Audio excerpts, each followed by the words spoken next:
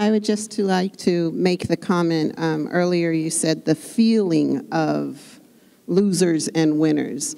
We got to remember the reason why we're here. This has been a losing community historically for a very long time.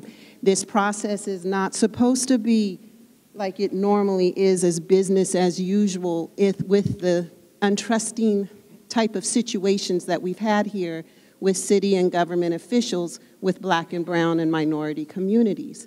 So this process is supposed to allow to give the community who has not had a voice for a very long time a voice. This is supposed to be a process that shakes it up and is different to give people that opportunity to have the clean air that the people in the north side of town and not always have to be. We want to break that cycle of this being Black and brown communities have to carry the burden of all the pollution that's in this city.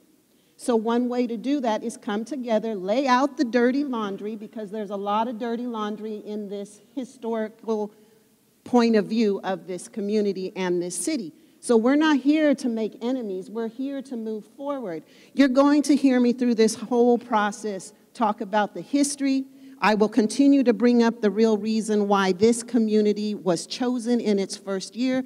Remember that this is a new process that hasn't happened before. It's supposed to be different. It's not supposed to be business as usual, and in this city, business as usual usually means the Black and brown communities are not heard, and that is how this process is going to be different, and if that means we have to do it by a democratic vote, then that's what needs to be done.